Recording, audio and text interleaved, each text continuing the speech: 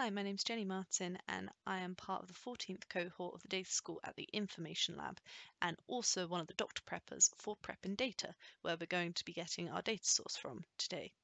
So there are many different ways that you can filter your data in Tableau Prep, and I even realized a few more when going through the materials to record this video. So let's go ahead and talk about all the different ways that you can filter your data, and maybe some of the pros and cons of each way. So if we go to the Prep and Data website, then we will be taking our data from 2019 week 3. The reason we've chosen this challenge is simply because we have a couple of different fields here where we have a date, we have a number value, and we also have a string value. So that's just going to give us lots of different options for how we can filter that data. So let's head on over to Tableau Prep and take a look at our data that we have. So as I was saying, string, numbers, and date fields, so nice and useful. So the first way that we can filter our data is we can click on a value and we can say keep only. And you can see over here in the changes tab, it has created a filter change. So that's one way. A very similar way to that is to click on a different value and hit exclude rather than keep only, and that also will create a filter. So that's a couple of different ways that we can do a filter already, and that can be done with any of these values. It doesn't matter on the data type. We can also click this button that's always available, no matter kind of whether you've selected on a field itself or whether you've got no field selected at the time. That filter values is always up there. So you can click on that and you can write your own calculation. For example, if I hit name equals Carl, for example, with a capital C, of course.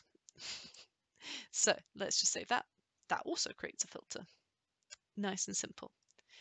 So another way that we can access our filter options is if we're using our 3 dots, and here's where the data type starts to come into play.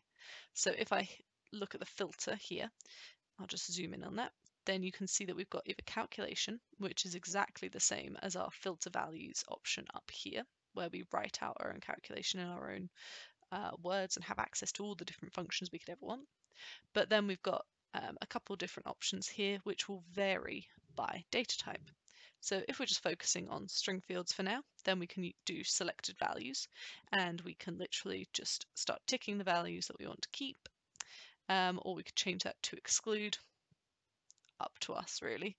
So that's a very kind of not very dynamic way, I guess, of choosing which values you're going to filter out. It's very similar to the whole just selecting them and saying exclude or keep only, but just in a bit more, you can do more at once, I guess.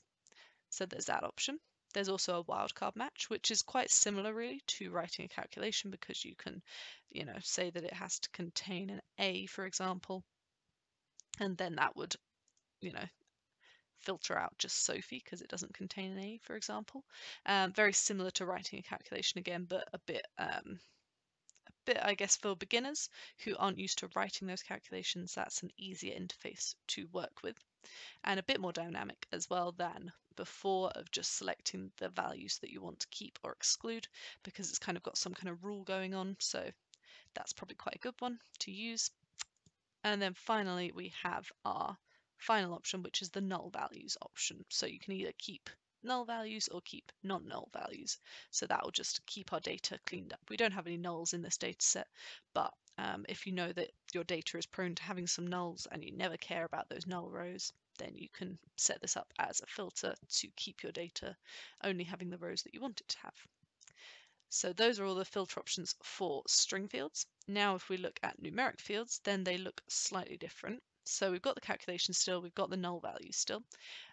We've still got selected values too, because these are whole numbers, so you could just select them, as we said. But then you've also got this range of values option. So we have the, the additional option of being able to make it slightly more dynamic by saying, values in this range, and you could have it, only 15 to 30, for example. And then that filters out. It shows you what it's going to filter out before you hit the done, which is also a really useful feature of Prep. And now finally, if we're having a look at our date fields, let's see how those filters differ. It's very much like Tableau Desktop when you're dragging different fields onto the filter shelf. So we've got that calculation again, we've got those null values at the bottom, we've got the selected values too, and then we've got range of dates and also relative dates. So I'll just show you that because it's the only one that's sort of a bit different. So you can anchor it to today, for example, and only have it in the last year, for example. And then we can see if we hit that, then we don't actually have any values there. Let's do it for the last 2 years then. And there we go, we get our 2019 date.